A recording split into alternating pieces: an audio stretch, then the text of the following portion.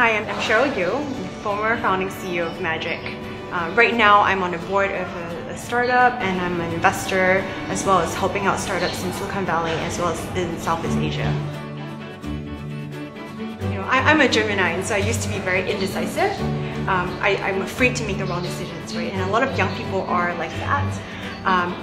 But I found that it's better to actually make a decision and be wrong about it and quickly pivot and make a new decision rather than be afraid of committing, and then you'll end up stalling and not making a change and not going anywhere.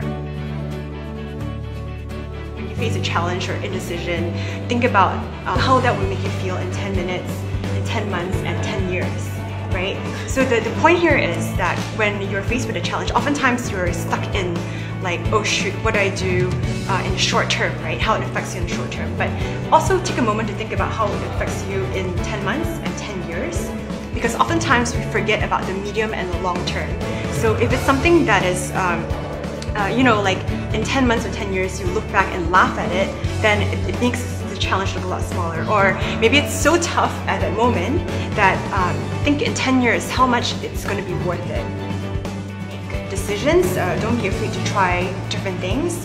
I'd rather regret trying something and fail than regret not trying it at all, because then you wouldn't know where it would take you, right? So basically be very comfortable with challenges and make sure that you push yourself to new heights all the time.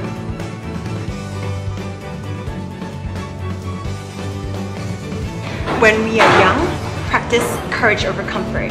Take plenty of risk, but be prepared to work really hard.